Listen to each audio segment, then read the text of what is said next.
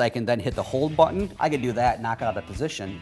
It still keeps it on there, so I can reference it on my other saw. Lock it into position, we hit the 0 button, and it's now zeroed out. Hey, what's up? Barnaby here. So you want to know more about the General Digital T-Bevel? Well, I can tell you that it is Popular Mechanics 2011 Editor's Choice Award.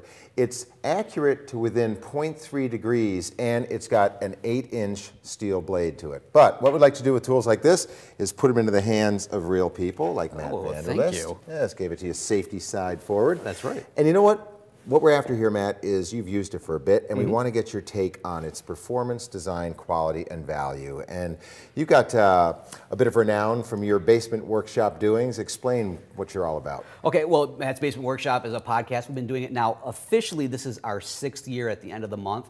We do projects where we're building furniture, we're going over joinery techniques, we visit other people, we just do all sorts of stuff. Okay, well, teach me about this tool, because you probably have a T-bevel just in your back pocket most of the day. There's been a few times, yeah, definitely. Yeah, but this one is a digital. So first of all, let's talk about what you used it for and how it performed in those functions. Okay, well, typically when I'm using a T-bevel, I'm using this to either transfer from an angle. Say my wife's found a piece of furniture and she's like, I really like this, let's rebuild more of them. Another thing might be, say I'm doing like some dovetails or something like that. This is a great one for transferring the angles of my dovetails onto whatever it is that I'm gonna be doing. And once in a while, I might get sucked into actually doing some carpentry work. And that's where the T-bevel comes in really handy, because I can take those angles and then transfer into my saw so I can get a nice tight, molding. Well, now did it transfer accurately? Did you check it with your other T-bevels? Right, well, yes it did actually. This worked out great. Typically what I end up having to do with my other T-bevels is I have a second jig, like usually some sort of protractor or some sort of reference angle kind of a thing, some horrible with geometry, so I don't know what the angles are. With this, it's pretty much built right into it because it has that digital readout, so it's telling me exactly what it is. Another thing was with the blade. I mean, the blade is like, it's really sturdy, so I don't have to worry about it bending it while I'm using it. Okay, and so the performance, it performed the way you would like a T-bevel, especially of a digital variety, to perform. Oh yeah, definitely.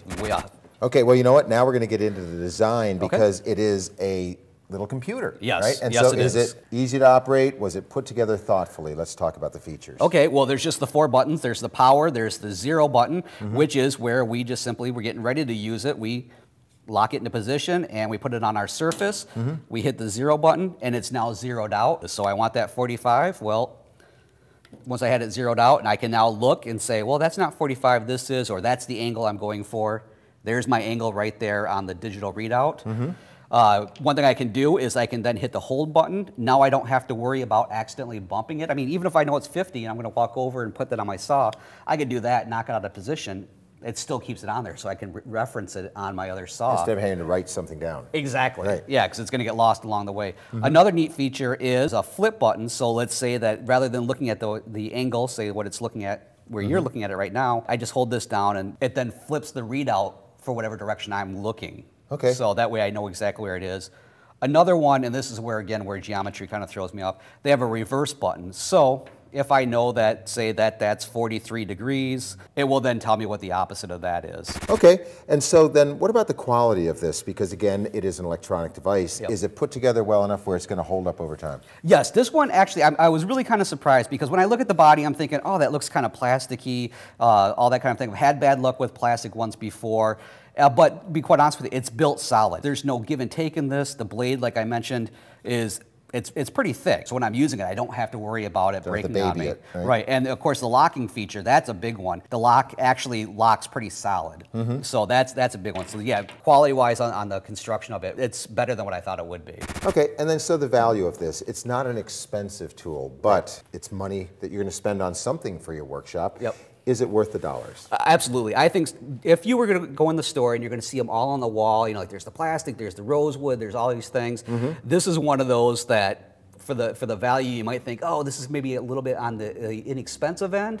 But what you get from it and the construction of it, it should actually be more than what it is.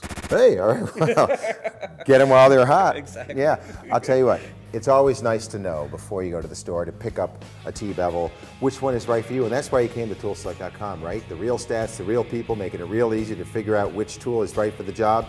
And while you're on the site, do me a favor.